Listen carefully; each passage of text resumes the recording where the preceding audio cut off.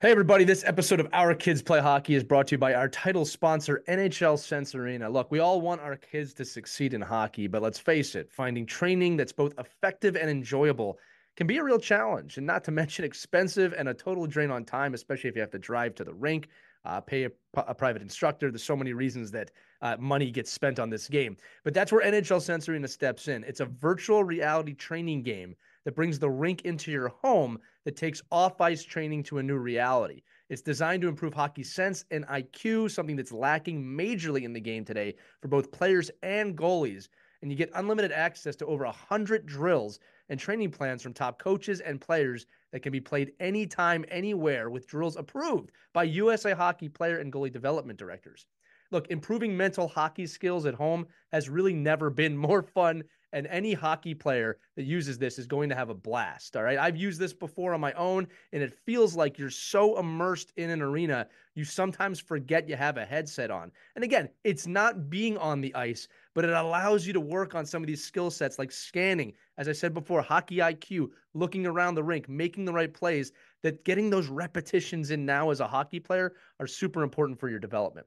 So NHL Sense Arena is giving all the listeners an exclusive offer for $50 off an annual plan when you use our code Hockey Never Stops at checkout. Again, that's Hockey Never Stops. All you got to do is go to hockey.sensearena.com. Again, that's hockey.sensearena.com. Use the code Hockey Never Stops, and you'll save $50 on your annual plan of NHL Sense Arena. Make sure to check that out and enjoy this episode of Our Kids Play Hockey.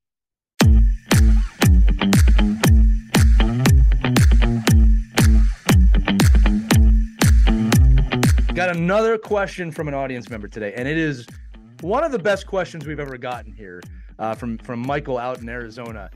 And the question basically is, what do you do when you're a Monday morning coach as a fan, right? What do you do when you're the dad or the mom of a player on the team and you have an opinion and you want to share that with the coaching staff? We try our best to answer that question today. So you're going to hear the audio in a minute from Michael and his question. Want to encourage all of you, if you have questions that you want us to answer, feel free to record a little bit of a voicemail, send it over to us at team@OurKidsPlayHockey. We love getting questions from you. And I say it all the time, we have plenty of topics we can talk about, but at the end of the day, this is your show. We want to answer the questions that you have. So again, today we're answering the Monday morning parent question of what do you do when you want to tell a coaching staff that you think you know have some tips, or you want to talk to them about the team this year to maybe make them better. That answer is coming up. Also want to remind all of you, you get a pretty nice discount over at hockeywraparound.com. They have the world's leading hockey blade protector to protect your kids, $300, $400, $500, $600 sticks, because we all have more than one nowadays. They also have the patented dry stick technology, which allows you to dry your gear on the stick in a very concise area. And you get 20% off of that year-round when you use the code OKPH on hockeywraparound.com, or just check the website. You never know, they have deals there all the time. So again, hockeywraparound.com, hockeywraparound.com, hockeywraparound.com. Use the code OKPH for 20% off your entire order. But without further ado, let's hear from Michael in Arizona and his fabulous question for us this week on Our Kids Play Hockey. Hey guys, Michael calling from Arizona. First time caller, first time listener. And my question for you is regarding Monday morning coaches. I tend to be what I would call a helicopter parent per se, but certainly Monday morning coach.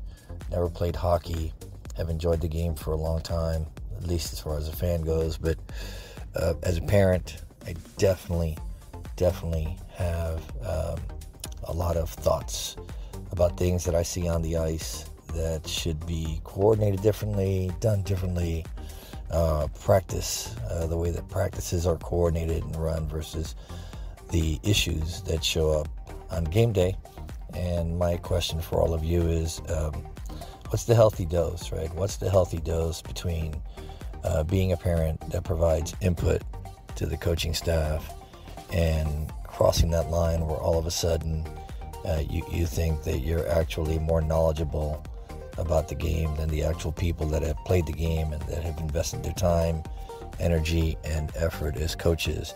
I do believe that there is a balance between the two. I think that there is certainly an opportunity for parents to provide coaches with input, simply because just like coaches, we're there at the rink all the time with our kids, but my question for you is that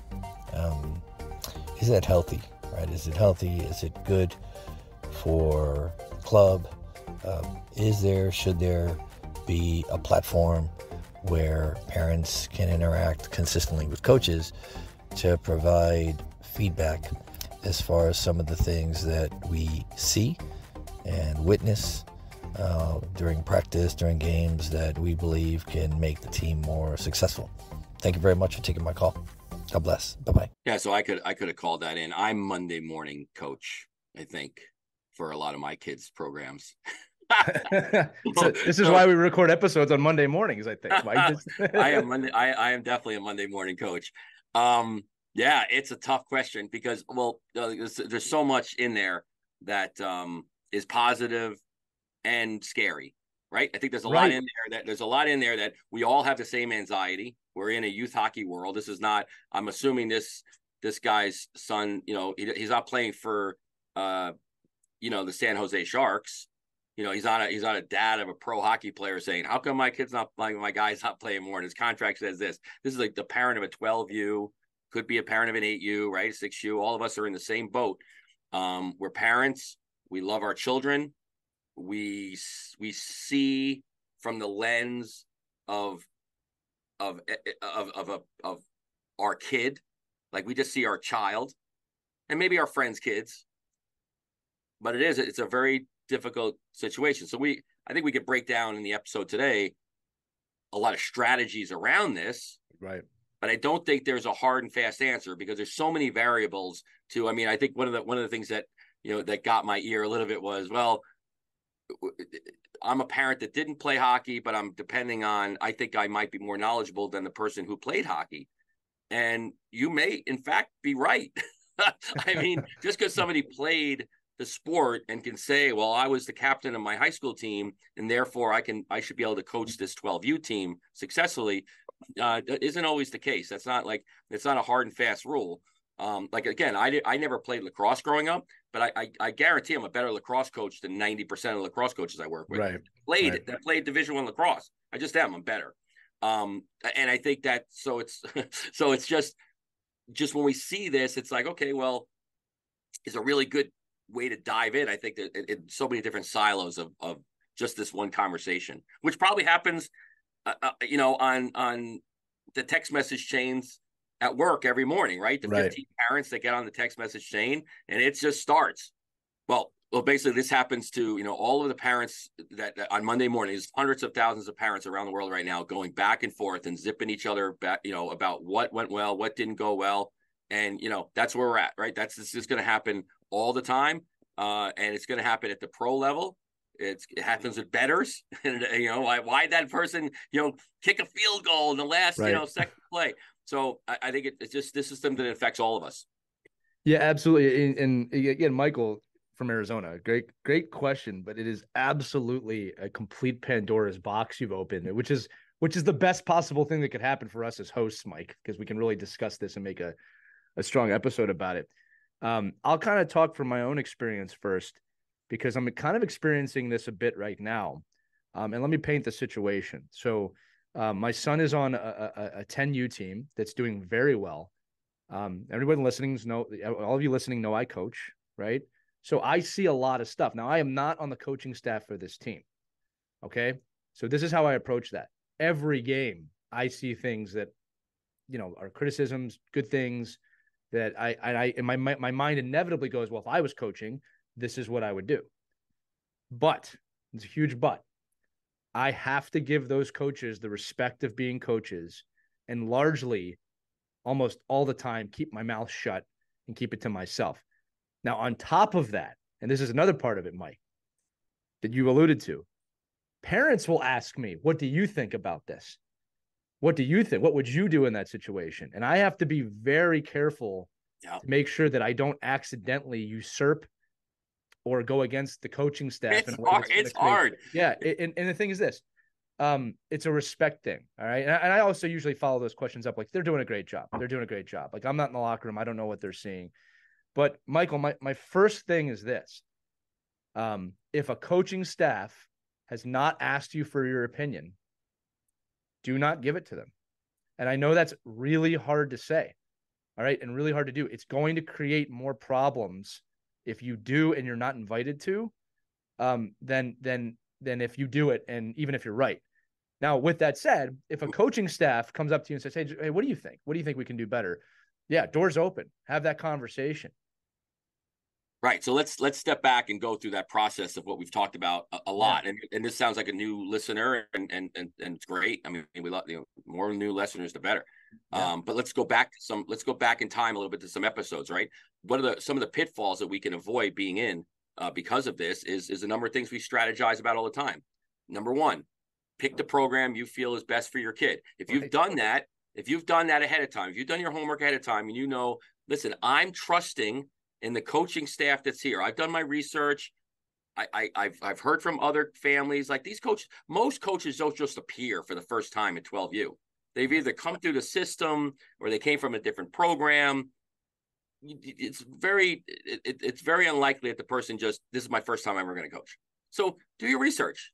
That's one strategy we've talked about a number of times, and we could link up those episodes and just think about, do your research on the program, know the staff, and know the philosophy of that staff. Number one.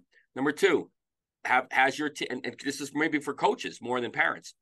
Have you been a part of a mission statement workshop? Have you sat down with your parents at the beginning of the year and told everyone, this is your philosophy, this is how you work, this is my open door policy or my closed door policy, and this is where you as a parent, and this is protecting the coaches, this is that you as a coach can help your parents collaborate on what your mission is that year, and they can be a part of the process so that when these things do come up, there's a checklist in their head. This weekend, that kid got 18 minutes of ice time. My kid got 16. I'm going to make a stink about it. Well, let's go back to the mission statement, and let's go back to talking about on any given weekend, your kid might get 23 minutes and this kid might get 8. So it all is going to even out most of the time. I would say it very rarely doesn't. But if you never had that conversation and it wasn't a part of the ecosystem of the program, this is when we get anxiety, right? So there's a couple of different strategies there. Mission statement workshop, parents on board, understanding your program, researching what you want. And I think to your point, Lee, the other part is you've got to look at yourself and your family and your child, whoever's playing the game, and weigh the cost of undermining the coach that alienates your kid from the team to shut your mouth and eat it up and teach in a different way about things that you're frustrated about and how you can manage through those. Right. And let me dive in here too. And I'm going to keep using my own situation. Sorry. There's a few things that I go down the list, right? So strategy, tactics aside, the first thing I ask myself is, does this coaching staff care about my kid? And in my situation, they clearly do. Like, they clearly want the best for my kid. I can live with that no matter what I see. So I think that's the first question we have to ask ourselves is this coach there really care about these kids, or is he there to coach and that's to further his own agenda? I'd say most youth coaches are there and they care about the kids. Let's just kind of make that layman right now. The second thing I look at is this, and you got to be curious a little bit, right? So when I watch a game, I see a lot of things, but I also have to remind myself, look, it's a 10U team or it's a 12U team, and it practices, because Michael brought up the practices versus gameplay. Well, fundamentals are more important than strategy in some cases at that age level, right? Again, depends on where you're at. If it's U18, it's a different conversation, right? But they might be working things at practice. Like, I'll give you a good example. All right, I've seen my son's team do ridiculous amount of skating when I know they need to work on something tactical. Well, at his age, that is correct. That is correct. Skating is more important right now than the tactical side of things. Now, it's on the coach to balance that. And I'm not sure how much of that's even in his control when you look at the USA Hockey Development Model and things that they have to do, quote unquote, right? But the kids learning to be better skaters is actually more important than them understanding some of the tactics. I'm not saying tactics are not important. Please don't ever anybody take that away. But that's what I'm saying is I have to also weigh in my mind, okay, well, how much of this stuff really is I want to see them do better on this versus they need to get the basic skill sets to become better hockey players so in the future they can do that. Mike, do you want to comment on that before I move on? I mean, just about as far as the skating go, like, the tactical piece and the training piece. I mean, listen, sometimes you just have really bad coaches. That happens too. Maybe, and they just don't know. I mean, like I said, I probably look at things so differently. Like to me, knowing what I know now and knowing the knowledge base that I've been around and knowing the professionals that I trust and seeing it firsthand, what happens. Like I would never bag skate kids at the end of practice.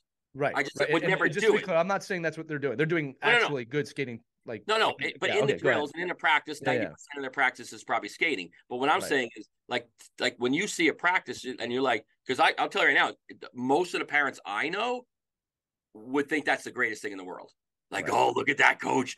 He has got it. Look at you're right. At the end of practice, those kids are going to be the best conditioned athletes on the ice. Well, the science and the facts have told us that bag skating and sprinting is the single thing you can do the most to not help your child succeed in skating. And they're not going to get conditioning, and they're all cheating anyway, and they all you're all regulate to the fast. There's no purpose but to get out of it, and that's not a good drill. Well, not only that, and to me, it's just lazy coaching. It's like, oh, you know what the best thing to do? Let's do the 5-circle drill and then bag skate the kids. That's an easy practice, right? That's easy for me to conceptualize. So, but that being aside, I agree with you. If a coach is following the standards of the age group and they're leaning more heavily on something that might not help them tactically in the game succeed, like they might not be working on the triangle offense or the 1-3-1 or but they're working on like transition as a skill set. Yeah. Right. Then I got to defer to the coach. That's his plan. But if you're winging it, like, again, this goes right back. Let's go back to the golden rule, right? If you're in a team that has a coach that's winging it, but you didn't do your research to find out who the coach was in the first place, that falls on you. That's I will give Michael this. He says he's in Arizona, and I don't know what the youth hockey scene is in Arizona, but I imagine it's not as abundant as like where you and I live. So there may not be as much of a choice. But we'll get into this in a minute. There's other ways to kind of move beyond. I just wanted to say that, Mike, because you're absolutely right. Like where we live, there's plenty of teams to choose from. Well, but again, even if you only have one team to choose from, know what you're getting into ahead of time, and then you have to either accept it or not. Either you have to say, okay, I'm accepting this. Like if I join a country club and they don't have a tennis court, and then I complain that there's no tennis at the country club, that's on me. I'm like, well, there was never tennis at the country club. Right. Why would you demand tennis? There's no tennis club. It's all pickleball now anyway, Mike. You joined the pickleball golf club, not the tennis and pool club. So it's like, again, you just have to, you knew going in what it was. Right. And if you didn't, that's you learn. Look, again, the hockey journey is a journey. And I always say this, look, I've had more, I've had less great coaches than okay coaches. Again, saying that again, I've had more poor coaches in my youth hockey career than great ones. The great ones made a huge impact, but I think that's somewhat normal. All right. Like you kind of get what you get. And I've had great coaches that knew nothing about hockey. Like they actually didn't help me become a better hocky player. Right. I was just like, I don't know, this guy's a fun guy. Like I really like working with this person, but they don't know. Like I look back and I would joke with my, the alumni of the teams I played with, like, yeah, well, that guy didn't know anything. Right. Like he didn't know what he was doing out there. But let's use the Gretzky example. He gave up his time. He was there for 25 weeks. He never missed a practice. He always had pucks, and I don't know. It seemed like I had fun, and I didn't quit. Yeah, I always like to use the Gretzky example, and God bless Wayne Gretzky and everything he's done for the game, but he wasn't the best coach. And again, I always when people ask me about that, I say, how is he supposed to teach people to see the game like he did? He can't do it. It's not possible. So there's lots of different types of coaches out there. I'm going to echo what you said earlier in the show too, Mike, that just because someone hasn't played doesn't mean they're not knowledgeable on the game. I think that's a huge misnomer. Obviously, if you have played, you have other knowledge, but like I never write someone off. And again, especially somebody, if you've been watching the sport 20, 30 years, you're probably going to have a clue, hopefully, about something. Prop somebody up just because they play. I mean, it's the same thing. Yeah, it's a balance. Knowledge is knowledge. Now, I want to continue this thing kind of with my example because I made a mistake earlier this year by accident.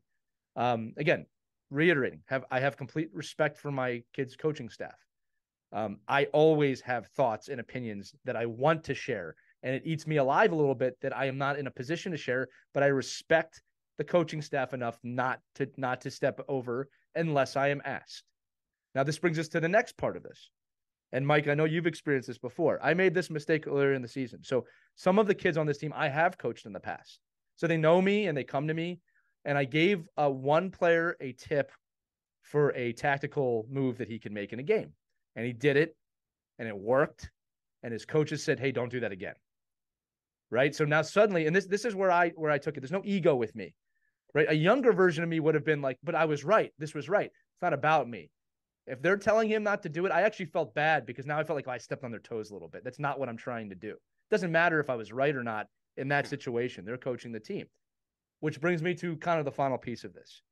Once that happened to me, I realized, okay, I really have to be smart about what I say, who I say it to, because I'm not trying to cause a problem on the team. That's where my mind goes. Okay. Not, other people don't maybe think that way. So this is where the final piece of the puzzle is, Michael, to answer your question. You're the parent, you're the father. You can have conversations with your son or daughter at home about the game, about what you see. Just make sure that they understand. And I'm speaking as a coach here. I think it's always very important that you make sure there's an accountability here. Like, I'm not coaching your team. You have to listen to your coaches because that's who's in charge right now. This is what I'm seeing. This is what I think you can learn to do. If your coach is telling you not to do that, just note this in the back of your head. You're with your kid more than the coaching staff is. You can teach. And I've had great conversations with my son and daughter about the game away from the coaching staff to help them understand something. But they understand whether you like the coach or not, that is your coach right now. And that you will be a better player in the future if you teach your kid to have respect for the situation. I am not saying you have to love every coach you have and that you have to agree with everything every coach has ever done. But you need to respect the office of coach. Because if you're not careful, and Mike, I'm going to throw it right to you on this. If you are not careful with this, you will teach your kid inadvertently to not be coachable. And if your kid is not coachable, they will go absolutely nowhere in anything, not just the sport. Okay. Coachability is a major skill set when you get to the higher levels, right? So kind of heed that warning of have conversations, understand and respect the office of coaches, right? And teach the way you can teach. But at the end of the day, Michael, and again, I'm thinking this might not be the answer you want. I'm sorry. If a coach has not opened up the door for you to give opinions, do not give opinions to that coach, and do not, or try your best, I should say, not to commiserate too much outside because it's not conducive to the environment, right? And again, the things that scare me as a team builder, Mike, is when I walk into a locker room and I hear players blaming each other or blaming the coaches or blaming the standings or blaming. There's a lot of finger pointing. And I mean, it's a societal problem too. But when I want to see when I walk into a locker room is everybody trying to find a solution together. And again, when you come into the car with your kid, we've had episodes about this too. The car ride's not for coaching, but when you say to the kid in the car, well, if Johnny would have passed you the puck there, we would have gotten a goal. Or if your coach put you out in this situation, it would have changed the game. You're teaching your kid to be unaccountable. There's another way to say that. I'm going to sauce the puck to you, Mike. I always love saying that for our transitions. Yeah, well, it's when you're a coach in the locker room, you know what the conversation is at home, because a 12-year-old, an 11-year-old, an 8-year-old is not, they're inherently positive. They're inherently want to be good teammates. They inherently, like, they come into it. Well, that's why they're there. They want to be friends. I mean, that's why you go to be friends and be on a team. Get away from mom and dad. And you should be able to. You should. And I always use the word manipulate, and that's the wrong word. Influence. You should be able to influence your child into not accepting that it might be right or wrong what the coach is doing, but more accepting that, well, this is the decision the coach made, so you have to either learn to work around it or just deal with it. Like, you have to figure out different strategies. I'm like, well, if the coach wants you to do this, then why don't you do this and then try to turn this into this? Right. Like, okay, this is a real, this just happened literally this morning. So the player comes in, he's beating kids down the ice. He's really, he's a defenseman, an offensive defenseman, a player that is coming down the ice and making plays happen, pulling up, getting assists, really a dynamic individual, right? The coaching staff says, hey, we love the way you're doing this, but we need you to get the puck off the glass and get it out. and we can't have you play this way. So guess what? We're going to have, and then, so what they determine is, as they go through, they say, we're going to make you a forward. so now, now mom and dad could go, and the player could go one or two ways, right? I'm not a forward. I play D. The hell with you. I'm out of here. Or, yep, the coach doesn't know what they're talking about. These guys are idiots. I'm going to write an email about how wrong they are. So what does this family do? Okay, the coach is the one that's running the program. You're a younger player on the team. Play winger. Learn from this. Take those skill sets that you're going to learn and use them. Obviously, this coach is seeing now whether they're a good coach or not. Now, I would contend that the coach doesn't really know much about the modern game. That opinion stays to myself. Take what the coach is seeing in you and work around that, and then be the best player that coach thinks you are. Right. And then you have a lot more leverage and a lot more, money in the bank to be able to go back and say, you know what, I really like this, but I think I can contribute here as well. Yeah. I'll also say too, from a fan point or a watching point, it's very easy to find things wrong with the game. You might not see all the things going right with the game too. Right, Mike? You know what I mean? Like sometimes when you're hyper vigilant, especially with your own kid, you're going to say, well, all this stuff needs to happen, but you don't see the 5 good things that are going on as well. Now, also with your situation that you just said, it's funny you mentioned that. I remember when I started playing, and this is always going to be the theme what I'm about to bring up. For everybody listening, this is the key to the whole thing I'm about to bring up. It always comes back to the same thing. I started as a D. A lot of people don't know that. I just thought I was a D. And I remember when they moved me up to forward, I was really kind of devastated. I was younger. I didn't know what to do. I had never played forward before. Now it ended up working out, but looking back, what I wish had happened is if the coach had communication's the key to everything, why they were moving up to forward. And they did throughout the season. They said, look, this is, back in the 90s, they said, you're far too fast to be a defenseman. We need to develop your offensive skills that we think you can help the team out better here. If they had told me that right away, I would have been like, okay, that makes sense. And it's an opportunity to learn another position. So again, Mike, in your situation, if it's communicated clearly, look, I know you're a defenseman. I think this is going to help your game. You play forward. It'll help the team. It'll help you. You'll understand this position better. It'll make you a better defenseman in the long run because you're going to understand how to play offense a little bit better. Now there's a conversation happening. It's communication. Yeah, but go ahead. No, I'm just saying, but ultimately, like, this conversation is around that Monday morning quarterbacking, right? The Monday morning coaching. And I think you nailed it earlier. Like, don't do it. Don't do it. I mean, unless the door's open. Yeah. Well, and look, Michael also asked about what's the healthy dose. And Michael, just so you know, these are super fair questions. I'm actually glad you asked them. Like, I think a lot of people feel this way. We're just being honest. Like, you were talking about what's the healthy dose. Should there be a platform where we can put input to staff for interaction? Honestly, if the coach has not created that, no, it is not our place. Let's go back to the coach is always right. The Stu Leonard's philosophy, right? So go back to coach is always right.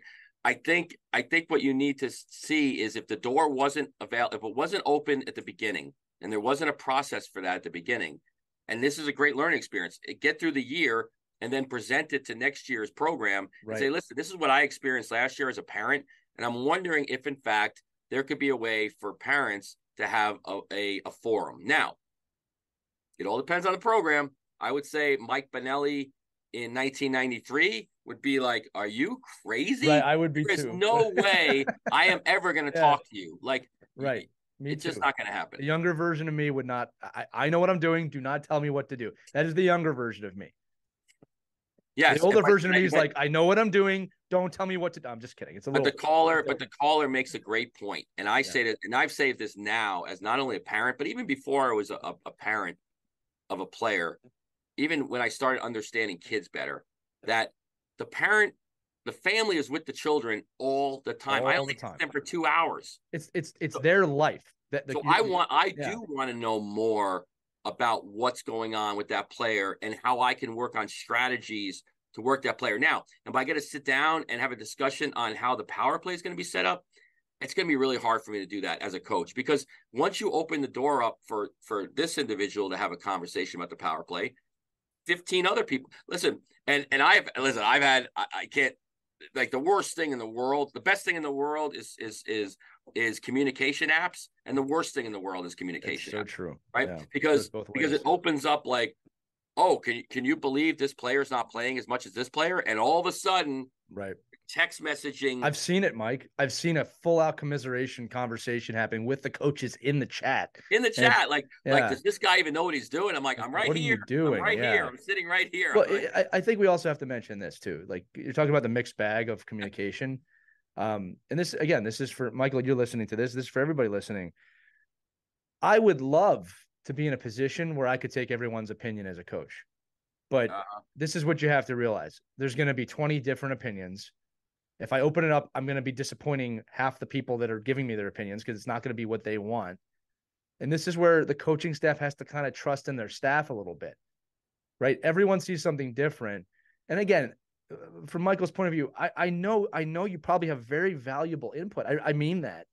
But you got to let the coach. You got to let them do that. And if they're bad coaches, every organization, I'm a big believer in this, should have an end of the year survey where the parents can give their thoughts on the coaching staff.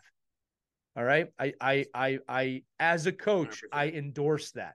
100%. I think they should have a platform to be able to give their thoughts. Right now, again, hopefully the thoughts are conducive to really good people, did a great job teaching my kid. If the survey says, well, the power play sucked and this is what I would have done, I think you're telling the organization something.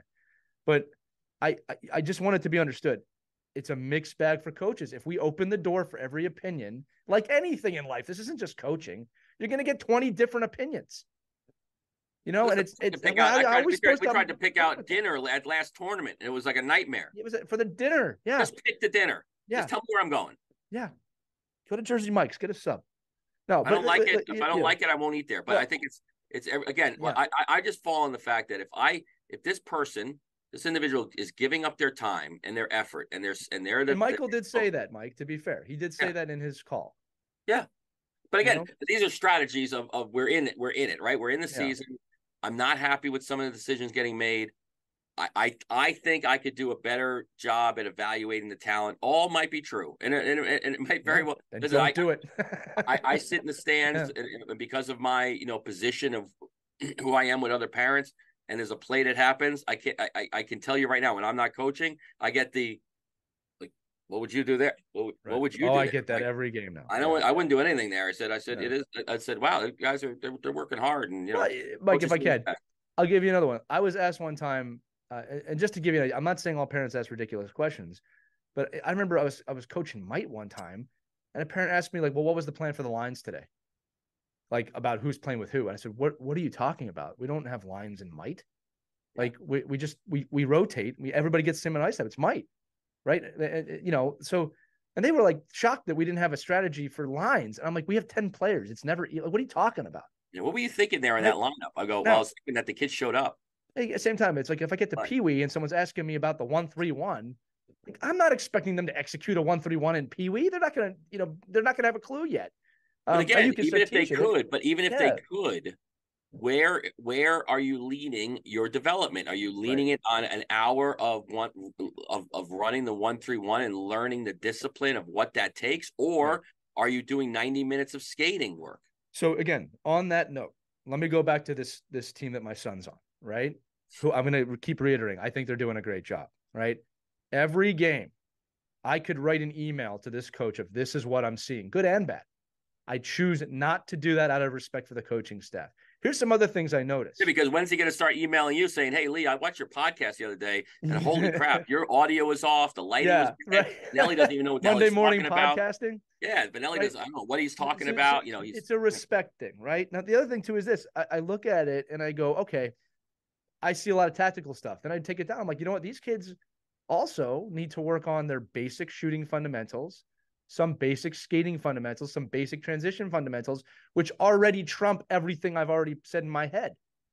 Right. So it's like, honestly, it's so hard as a parent watching to know where the development should be, but everyone's going to have an opinion, Michael, to your point. And I respect that you have an opinion. Don't get me wrong. I'm not saying you should throw everything away. Now, this kind of brings us to the final piece of the puzzle. And Mike's going to laugh when I say this. And I'm not saying this with any kind of sarcasm. Really, I'm not. I'm saying this just very truthfully. If you think you know and you really believe that, you need to volunteer to coach. Step up to the plate and volunteer to coach. And if you're saying, well, they'll never let me just jump in now, you're right. All right. You have to start down at the lower levels or see if you can jump on as an assistant or offer your services. And if they say no, they say no. And again, I hope I'm echoing to you, Michael, the caller. It is frustrating. It is a frustrating place to be when you have an opinion, you want to share it. I'm going to reiterate what I said at the very beginning. If you are not asked by the coaching staff for your opinion, do not give it. Do not email it. Do not email the coach saying, hey, I just saw these things and I want you to know. It never, ever looks right to us. I'm just giving you that warning. The best is the second half is don't commiserate with the other parents. Oh. It's going to create a bad environment. We all, this is my final thought on this, Mike. We all, as parents that are not coaching, play a role in making sure that our kids are in an environment that is fun. And no one takes the fun out of hockey faster than adults. So what am I saying? Be a kid for a minute. Try not to commiserate. Let them have fun. No matter what, good coach, bad coach, anything in between, Mike, they're going to learn something. You're going to learn what you like, what you don't like. And another thing you said, Mike, that I just remembered this. Every kid's also motivated differently. So what you think might work for your kid might not work for a bunch of other kids. Yeah. The opening text message or email can't be, Coach, I never do this. I'm not that parent, but those Yeah. I love. Those are some of my best. This is what I'm seeing. And then the best was just recently. I never do this, Mike. I never do this. I never do this, but I really need to make a comment about this. Now, if there's a kid in the locker room and it's being bullied and there's an issue where that's different. There's like something going on with text messaging chains with the kids privately, or we'll say safety. If there's a safety concern, your kid's being singled out in a negative way, and he's a 12-year-old or 11-year-old. Yes, you got to get in there and have. And most organizations have a method for you to communicate that. To be right, fair. and if they don't, shame on them. But if they don't, just get in there. You're a parent. That's your number one goal. Your number that is fine. And if anyone's thinking that right now, Mike, I'm 100% with you. If a kid's mental health, physical health is in danger, you have to act as the parent. Yeah, be loud and voice that concern. Now, on the other side, don't be the parent and you see, commiserating. So I got a great story. So I'm in a game. We're in a hockey game, and I get an email during the game with the little ting on my phone, like ding. I'm like, that's weird. I'm gonna look at that later. Why was your phone on, Mike? No, I'm just kidding. Because I catch up on my. I get it. Catch up on my soap. He listens to our kids play hockey while he's coaching. I gotta come down from the cliff. So I get him. How do I say this without divulging? So okay, so the email is the organization name, Defensive Alliance @gmail.com. So somebody went out during the game, a parent made an email, a Gmail account. Oh my God! Called this is a true story. This is and these guys listen to the show, so shame on you. You're listening right now. So write the organization name, Defensive Alliance @gmail.com. And my son's a defenseman on the team. So there's 5 email addresses in there saying how they're not happy with the way the defense is being run, who's playing, who's not playing. I'm getting it during the game. During the game. And we're winning a game. And they're winning the game. Love that. Love that little tidbit. But again, obviously, this is when you say about, commiserating. So one parent decided, I'm gonna say something. Yeah, you should say something. And then all of a sudden, I'll make an email address real quick. Yeah, but we don't want him to know who is saying, which is bullshit. And I'll say that right now. Oh, I knew exactly someone who out. did it. Call someone out with your face. Don't be anonymous with it. That's wrong. It's the worst. It's the worst. So I know. So I chime back. Sorry, kids, if you're listening. I'm chiming back. Why is it my name on the email? My son's. I said, wait, I don't get a say in this. I'm part of the awesome, clients too, right? So I'm saying I couldn't believe it. Like it was like one of these things where And Oh I did my own reflection. I'm like, I'm not going to answer this on the bridge right now. I'm going to just take a deep breath, read this, and then I respond to it eventually. But I'm like, I just, During the game. That's like a negative 24-hour rule. it was unbelievable. It was actually unbelievable. I mean, it was one of those things where it was laughable because I was like laughing on the bench. Jeez. Like, I'm like, do you see this? Like, and then I'm looking up in the stands trying to figure out who's typing. So I think it's like, so to me, you can undermine. Now imagine what that does to the mindset of the other four parents that you've commiserated with. And now this is when you start seeing teams in the stands and you seeing parents. Yep. And they're going here. And this is why Mike Pinelli sits in the corner up here in the little booth.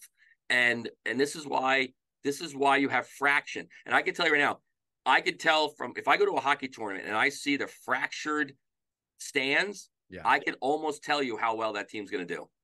When and where they're going to be. I'm going to say this again, Mike. The kids are the one who suffer. The kids are the ones who suffer from this. Always. It's not. And the parent and the unwitting parents. That the parents are like just go along with the flow instead of saying, "Whoa, think about what this does to the coach. Nothing to do with this." Think about what this does to the coach. You're going to get one of two outcomes with this. All right. If you have a younger, I shouldn't say younger. If you have an egotistical coach, they may punish your kid now for doing that. All right, which is wrong. Don't get me wrong. It's wrong. All right. If the coach ends up punishing a kid because their parents did something, that's wrong. Or the more likely scenario, which has happened to me, happened to you, is you actually care about these kids.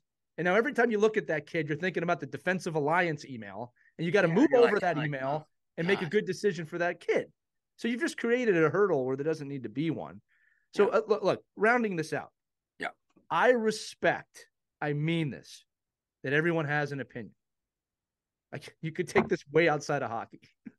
I respect everyone's right to have an opinion. But there's a time and a place to share that opinion. And if you're not welcomed to share your opinion, please don't do it. You will create more problems. And I am talking to you, even if you think your team is having a horrible, horrible season, you will not help that situation. I'm just telling you from experience. Yeah. You can help the situation by explaining to your child that not everything in life is fair, that this is a bad situation we're in. What are we going to do as father, mother, son, and daughter to learn from this and improve on it? Not every year is going to be great. Now, again, Michael, I'm talking really pointedly. I'm not the caller. I'm not talking just to you here. All right. I'm living it. Like, this is why it's such a Pandora's box, because I'm living what you're saying on one end, but I'm also a coach on the other end that hears opinions like this. So again, the solution, I'm talking to the coaches right now. We've had this on other episodes. Very, very clearly at the beginning of the season and maybe throughout the season, tell the parents, this is how to communicate with me. This is what I would like to hear, what I'd not like to hear. If you have an opinion so strong you need to share it, you can send it to me. I may or may not respond. Okay, but I want you to know that I'm here for you. Every coach has to do that on their own. Another thing, coaches, this is a tough one. You have to remove some ego from this too. You can't take it personally when a parent has an opinion. They all have opinions. And I'm going to tell you that all the coaches, if you have aspirations of coaching beyond youth hockey, you're going to get way more opinions. You put a fan base into it, you'll get opinions. You don't think you got 18,000 people making an opinion? They all love you when you're winning. Pro hockey game. They all want you to shoot the puck. Everyone wants you to shoot the puck. Right. I mean, I have conversations about this all the time, about, it's very easy to watch an NHL game as a fan and say, oh, I know what they should be doing. Well, maybe you do, but you're not there, right? 100%. That person's there. So again, rounding this out, it's frustrating. I love that you have an opinion because it means you're passionate about the game. Here's another thing, Mike. We didn't say this earlier. And again, Michael, not just talking to you. How much research into your opinion have you done? Right? Very easy for someone to point and say, hey, shoot the puck. You got to shoot the puck there. Right? Here's the thing. Most people that are yelling, shoot the puck, that's kind of a red flag for me. Right? Because it's not about just shooting the puck all the time. Sometimes it's about finding the right shot. Right? So continually educate yourself about the game, which is also a good thing for your kids.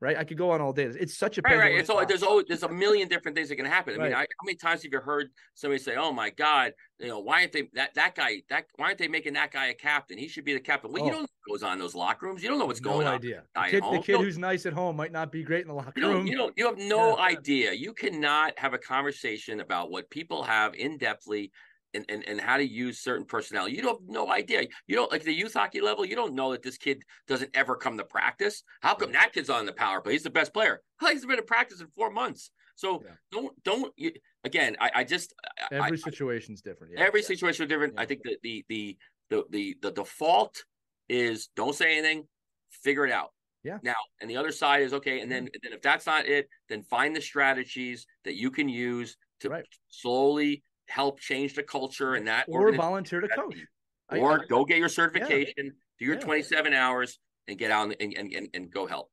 Right. Again, man, I think we could end it there. Again, Michael, it's a fantastic question. It's a fantastic question that's never going to have a yes or no answer to it. I hope we conveyed that. I hope we conveyed that we understand the frustration, but we also see the other side of it, and that every team's going to be different. You might have a coach one year that's like, tell me everything. You might have a coach that says, do not speak to me ever.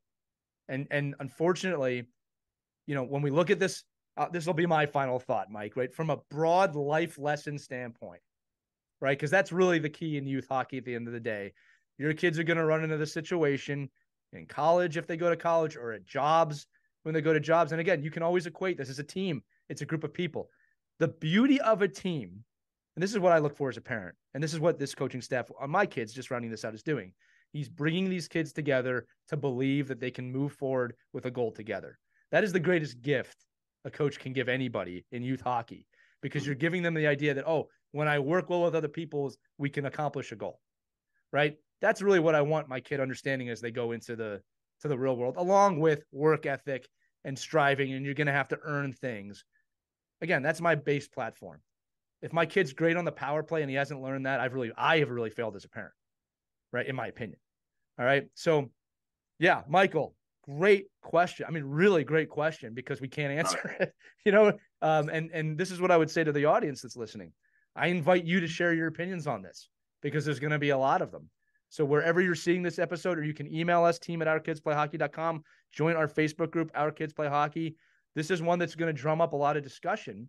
I'd also like to open it up to you of parents. What has worked for you in the past? Have you had great communication with the coach with this? Or do you have horror stories like the defensive alliance emailing Mike in the middle of a game, which, Mike, you've never told me that story. That is actually insanity to me. It's like the gall to do that. And I don't know these people. When my kids are done playing hockey during a game. When all my kids are done playing hockey, I'm going to out them. But I got a little ways to go. Yeah, well, listen, you might as well buy that URL. It's actually a pretty good name, defensivealliance.com. Email to create that. Again, no crazy hockey parent thinks they're the crazy hockey parent. Michael, I know you're not a crazy hockey parent because you took the time to send this to us. Yeah. Remember that. Nobody thinks they're the crazy hockey parent. All right. You might be. You know what I mean? Yeah. Mike raises his hand for those of you listening. All right. That was a great episode. Going to encourage all of you again. If you've got a question, you can email us again, team@ourkidsplayhockey. You can send us, you can DM it to us, the audio of your question, or you can just write the question. We love getting submissions from you because, again, we have plenty of topics we can talk about, but we're really here to serve you. So Michael from Arizona, whose kids in 12U travel, really appreciate you doing that. And we appreciate all you listening to this episode. This has been a fun one, Mike. Like I said, we don't usually get questions. It's like, it's hard to answer that. All right. No, it's all good. I keep them coming. And like I said, I'm sure there's plenty of opinions. I'd love to hear them because, I'm a Monday morning coach, and definitely could use some good strategies to help fight those. Yeah, well, that's it for this episode of Our Kids Play Hockey. I want to thank all of you for listening. Enjoy your week every day, including Monday. We'll see you on the next Kids. Oh, wow. We'll see you on the next Our Kids Play Hockey. Skate on, everybody. We hope you enjoyed this edition of Our Kids Play Hockey. Make sure to like and subscribe right now if you found value wherever you're listening, whether it's a podcast network, a social media network, or our website, ourkidsplayhockey.com. Also, make sure to check out our children's book, When Hockey Stops, at whenhockeystops.com. It's a book that helps children deal with adversity in the game and in life. We're very proud of it. But thanks so much for listening to this edition of Our Kids Play Hockey, and we'll see you on the next episode.